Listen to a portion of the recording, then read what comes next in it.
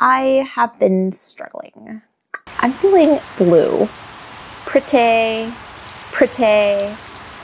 Pretty blue for the past 2 years, and mostly just today. I have been struggling many sleepless nights, tossing and turning, living in a state of perpetual dread for humankind. These are weighty existential issues that I have in my little pea brain, which is why I've decided to talk about our next fashion aesthetic 2 years late. An aesthetic that invites one to escape from current events, invites one to toss away their phone, to unplug and frolic in the field and bake bread and forage for forest berries and mushrooms. Because you'll need it. You'll need the mushrooms. My name is Teresa, and this is Cottagecore. Cottagecore.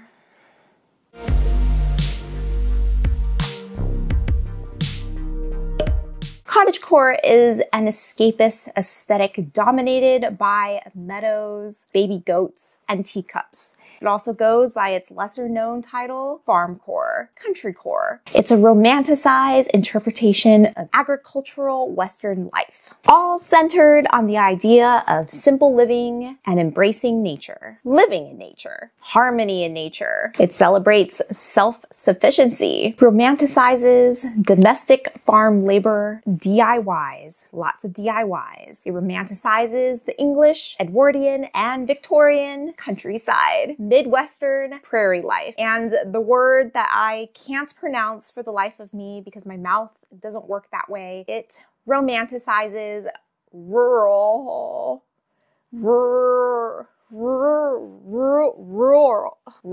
This word. It romanticizes this word. Country life. It's doilies. It's snails. It's faded cabbage rose wallpaper accenting your French country living room. No, better yet, family room, because we don't want a sterile living room here. We want a cozy family room. It's baking bread all on your lonesome. Maybe you even beekeep for your own homegrown honey. It's jam making. It's reading an aged copy of Anne of Green Gables while sipping your lavender chamomile tea with a dollop of homegrown honey. It's scones with homemade strawberry jam that you jarred yourself and clotted cream. The cream came from your own cows. It's frolicking through your barn and plucking up speckled eggs from your own chicken coop. It's snowy white eyelet blouses with soft, worn, laundered cardigans. It's your laundry strung up on a line, fluttering in the breeze. It's a golden sunset, the light hitting you just so on your beautiful, sun-kissed, dewy, clean makeup skin. It's long, luxurious hair washed only in natural soap made out of sea salt, dry blueberries, and any ingredients you have in your farm in the Cotswolds or in Montana. It's living like you are from the 19th century. It's wistful longing for the simple past. It's a simple life, far removed from technology, from your cell phone, from social media, from likes, from views, from trolls, from politics, from current events, from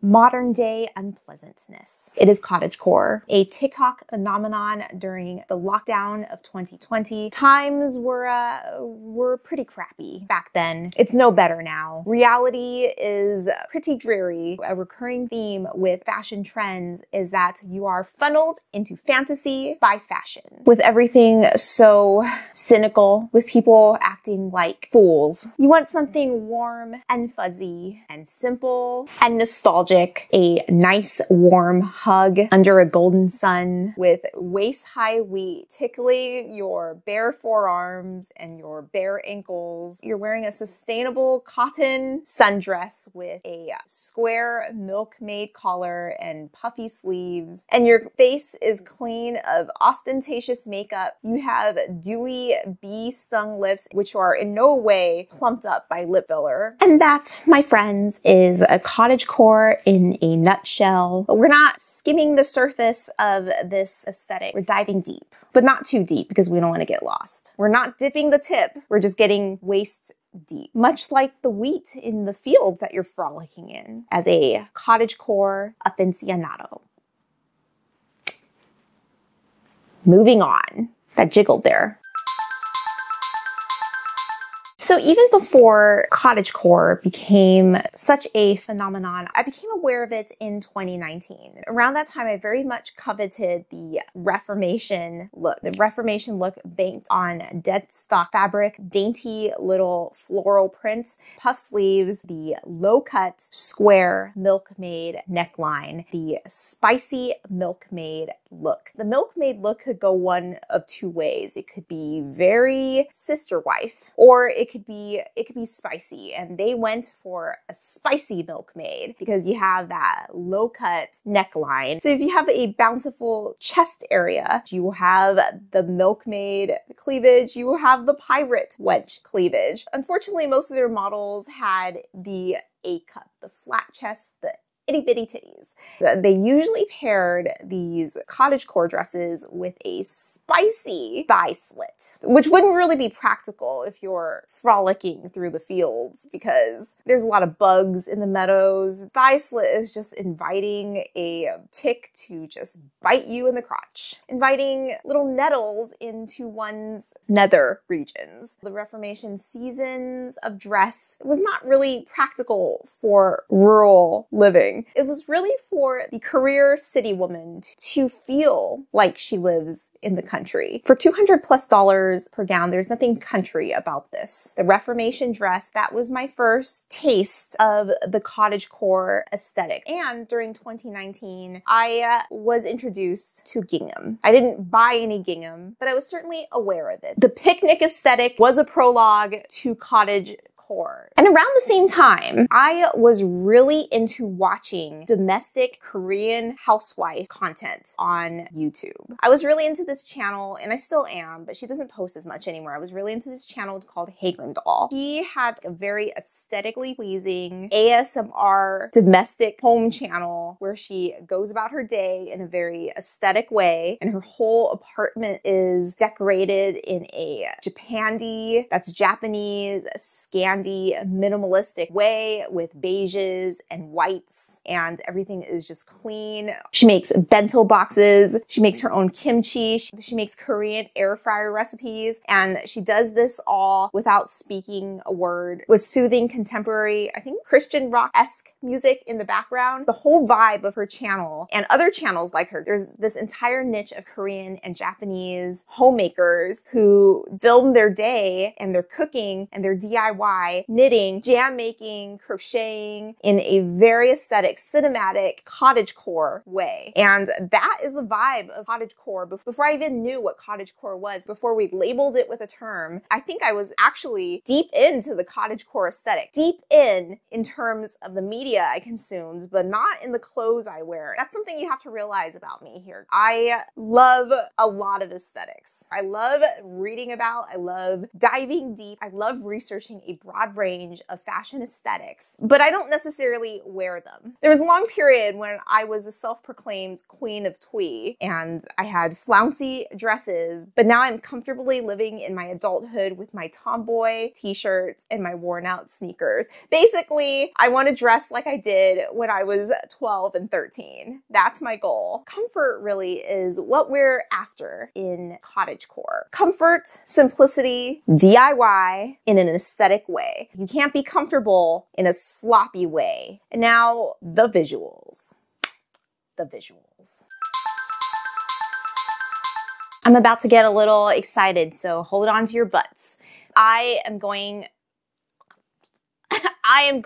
to paint for you a picture of the cottagecore aesthetic. Just imagine I'm Jackson Pollock flicking paint on your face because your face is my canvas. And I swear I'm not drunk. because that's coffee in my mug. It's not Irish coffee. It's just coffee. I don't drink.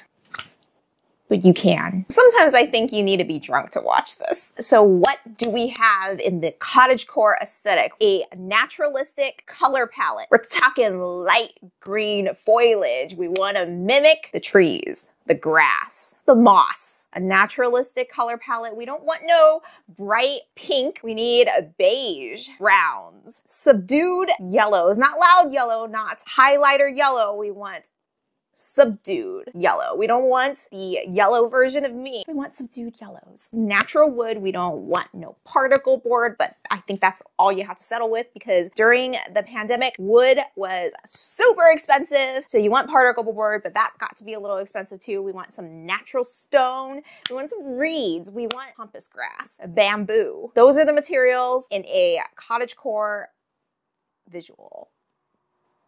Flowers, little garlands, little daisies. We love a good flower crown. You're at a medieval May festival dancing around with your flower crown. It's basically like a scene out of Midsommar, but without the horror. Whatever happened in that movie, it was pretty disturbing.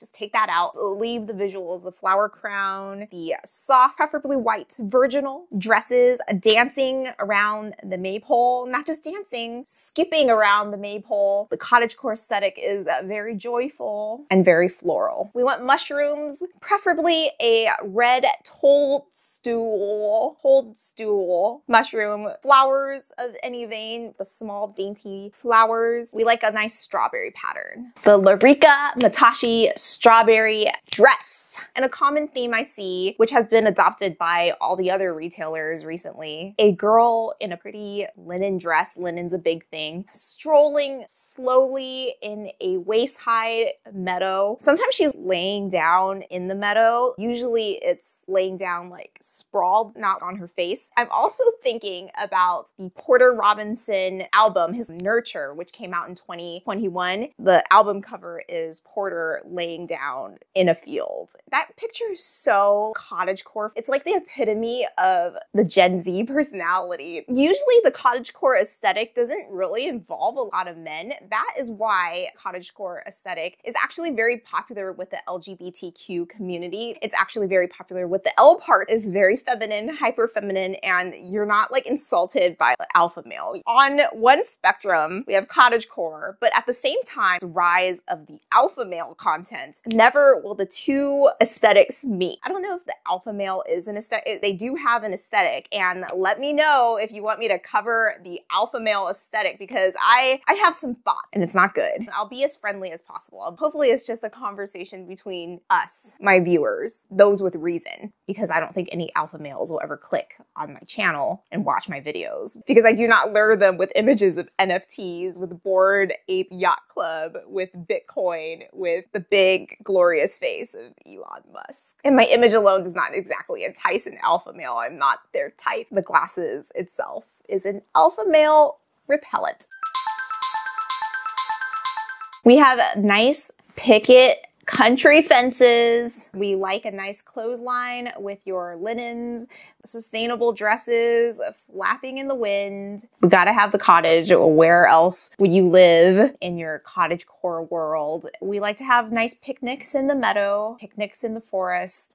But as for cottage, we like a nice Tudor, a cottage in the Cotswolds. Sunset in a lavender field in Provence, France. Even though you kind of like unplugged from the internet and unplugged from social media, you still have to have your photos. Maybe you don't take your photos with an iPhone, but you bring vintage camera. Maybe you bring a disposable camera. You're going all in on the simplistic lifestyle of cottagecore. And speaking of nature, you have to have a presence in the natural world. You're part of nature. You're not shaping nature. You're not deforesting the rainforest, and you care about the environment. You are a tree hugger. You care about the environment. You care about global warming. All your chickens have to be free range. They're not in cages. They lay their eggs anywhere they want, and then you just find them as you forage in the meadow. You know, your cows are free range. You forage for everything you eat. You're going back to the hunter-gatherer mentality. If you live in the Cotswolds, you have to have a sheep, a flock of sheep. You dress up like Little Bo Peep, but like a little spicier because you're dressed in a Reformation version of Little Bo Peep's outfit, except that your milkmaid collar is a little tighter to, you know, there's a bustier situation going on down there. It's in a sustainable eyelet lace, and you have a spicy thigh slit. You gotta elongate your legs, and you really can't do that with a full skirt. So it's like a spicy thigh slit. You are definitely wearing an espadrille, and you are leading your flock of sheep through the fields in the Cotswolds. You have a farmhouse style aesthetic, but we're not talking about like a Chip and Jo kind of farmhouse style with like shiplap and the word art, live, laugh, love. Maybe you have that. Maybe if you're cottagecore with a touch of grandma-core, maybe you have that. Maybe that's cool now. You definitely have twee, dainty, cute decorations. You like a good knickknack. You'll definitely have a fireplace because, you know, the hearth is the center of the home. And on your fireplace mantle, you have tiny little knickknacks, the wood carving of a robin, a tiny little bird's nest with 2 robin blue speckled eggs in it. And you have doilies, definitely doilies. There's doilies on your coffee table, on your side table, on your kitchen table. You have either gingham floral or just a plain rustic beige linen set. Obviously, your kitchen is where you spend most of your time. You're back in the kitchen. You've just set feminism back 70 years. In your kitchen, you'll have a cast iron pan, a cast iron crock pot. If you are a wealthy cottagecore maiden, you will have a Le Creuset, whatever, I don't know how to say it. Le Creuset.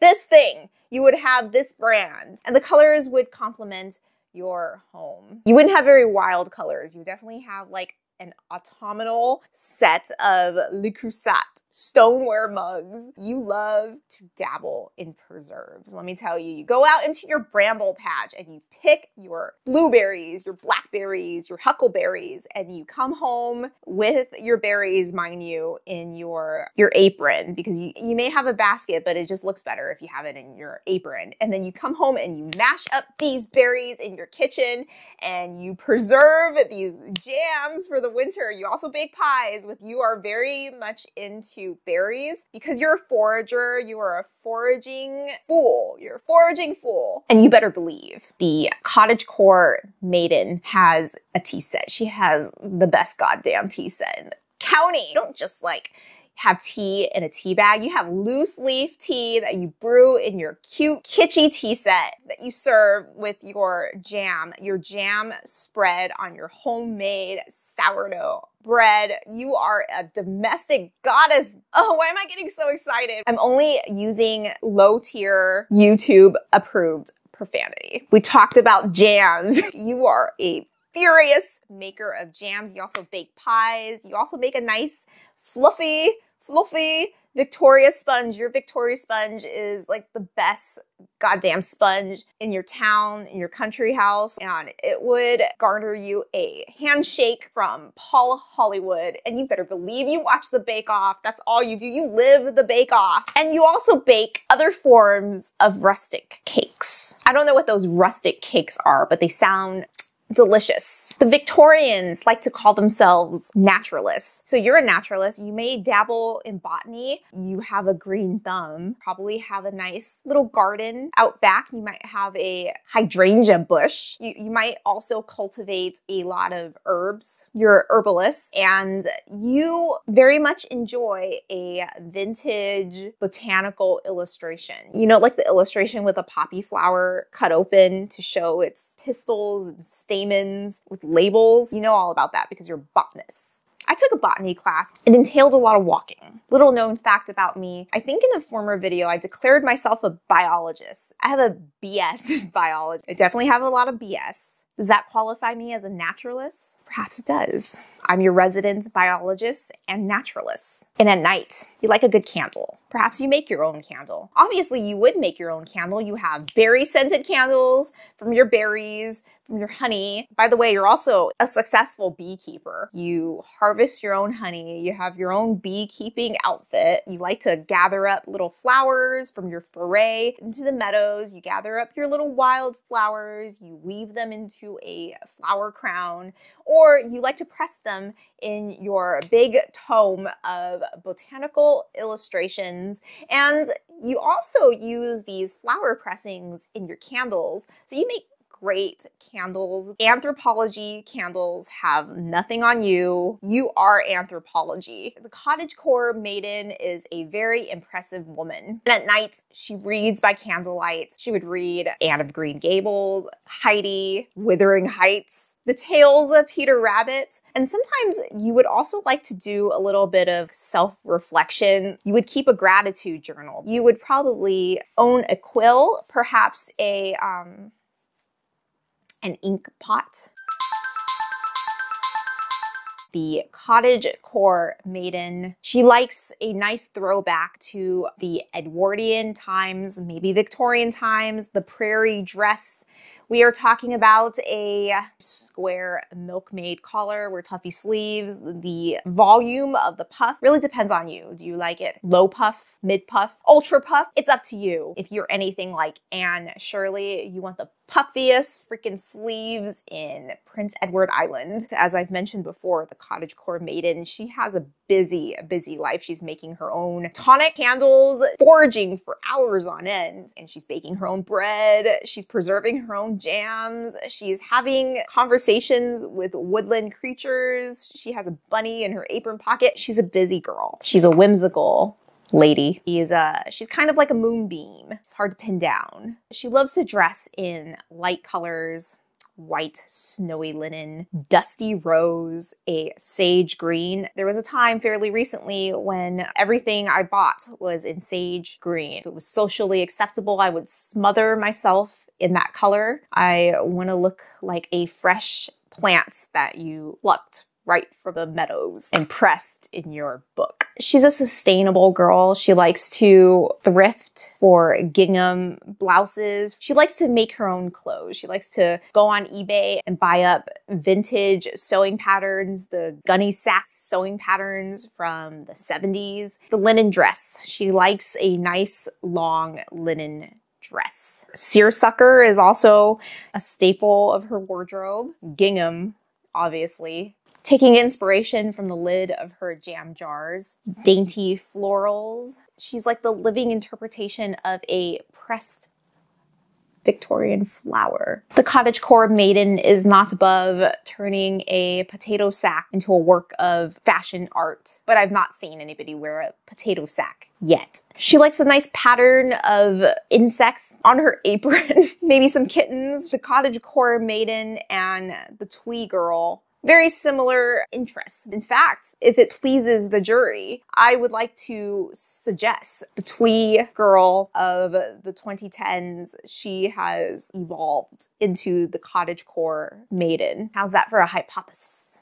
Speaking of mushrooms, eat your mushrooms. Sauté them. Make a nice chicken marsala with your mushrooms, but don't get into the other mushrooms. I don't even know what these other mushrooms look like, and I don't really know how you recreate with them. I watched this behind the music about Papa Roach, who originated from Vacaville, California. And I think the leader of the band, he wrote their famous song because he had a friend who recreated with some shrooms and was never the same again. So that's a tangent. Papa Roach has nothing to do with cottagecore other than the connection of mushrooms. Don't recreate with the fungi. Don't recreate with them because it could be the last recreation you ever do. Because of that, behind the hit song documentary, that is the only reason that I know of Vacaville. And I did pass by Vacaville once on the train. I saw a lot of unfortunate people without homes living under the bridge. The cottagecore wardrobe, 90% dresses. Then you may have a wide leg, flowy linen pant, kind of like a coastal grandma because you're in the country, a overall. Oh yes, the overall. Your hair is long, flowy, perfectly curled, braided. You might want to shield your face from the sun with a straw boater hat. Sometimes you'll just go barefoot because you're one with nature. Nothing feels better than feeling the grass upon your bare feet, your dirty bare feet. Just think, what would Anne of Green Gables wear? A leather lace-up boot or a espadrille, a wicker sandal, a wicker wedge, maybe a Hirachi sandal. You do own a corset because you want that feminine silhouette. And some of you may even go back to the 50s and wear that 50s housewife dress. From my viewings of the Korean homemaking ASMR channel, Hager Doll would always have a beige linen apron, flowy, boxy dress, and then she would always have these slip-on sandals and she'd show her feet and walk around on her birchwood floor. Very aesthetic. The westernized version of the Korean ASMR housewife, there's this one creator and she lives in the country. She lives in like a prairie style abode. She makes her own jam jars. I've only seen 1 or 2 videos of that, but there's a plethora of content of the cottagecore aesthetic. It's very quiet, very soothing. There's a gentle cinematic shots of rain falling on a tree leaf, the pitter patter of rain on your windowsill, gathering eggs and like the sound of eggs as you gather them in a bowl. The complete opposite of my life. I can't cook. To save my life, I could boil water in a kettle and I could pour it on my shin ramen. I have a Costco card. I know how to use it, and I know how to use it to buy pre-microwavable tikka masala. So I have some final thoughts about the cottagecore aesthetic. Very beautiful, very tranquil, serene. It's dopamine dressing for those in hard times. This is a natural medicine to your blues. I love fashion, but I'm not a designer girl. I like money. So that's why I'm not a designer girl, but I do like a good Old Navy haul, paired with a Rakuten discount, paired with a 50% off sale. We've seen the commercials of all their models dancing in their cottagecore-esque dresses. We've seen cottagecore dresses in Target. For the design, they're on the right track. There's something missing because there's a fine line between that aesthetic cottagecore look where it's attractive and hyper feminine and looking like a sister wife. And usually the cut of the sister wife dress is a high neckline. So I think like what makes a good cottagecore dress is in the neckline. We like a nice square neckline and we like a nice fitted bodice. It's like the milkmaid, but with a little bit of spice. Reformation does it well, but they're super expensive. I don't know why Old Navy doesn't just steal the look of the Reformation silhouettes, because it's kind of like they're trying to, but they haven't gone all the way. Maybe there's a copyright problem. Cottagecore, if not done right, can very much veer into sister wife territory. Not that there's anything wrong with that. If there's sister wives out there watching this, there's nothing wrong with your lifestyle choices. We're not asking you to run as fast as you can. It's a lifestyle choice, and we're not here to judge. But just ask yourself this: why is there one of him and like 4 of you? Wouldn't you want brother husbands? I don't understand polygamy. If there's any polygamists out there, feel free to enlighten me in the comments below. So that's all I have for you today. We've talked a lot about foraging in the woods. We've talked about mushrooms. We've talked about Papa Roach for some reason. And we've talked about Vacaville. From the second that I saw it on the train, I didn't sense a lot of cottagecore vibes to it. I did see a lot of people camping by the train tracks, and those poor souls, they did not look aesthetic. Maybe the flock of Cottagecore Maiden would like to go there and donate your homemade blueberry jams to these unfortunate souls. And if there's any polygamists out there, maybe you would like to take them into your compound and give them shelter, because we all help each other in this cruel, cruel world. If you like what you heard so far, if you made it this far, then please subscribe to this channel. If you are entertained in any way, hit that like button, hit that bell notification. That would really help this mug appear in your feed. So that's it. That's all I have to say. Until next time, I remain yours truly. You know my name. Let's not get redundant here. Good night and good luck.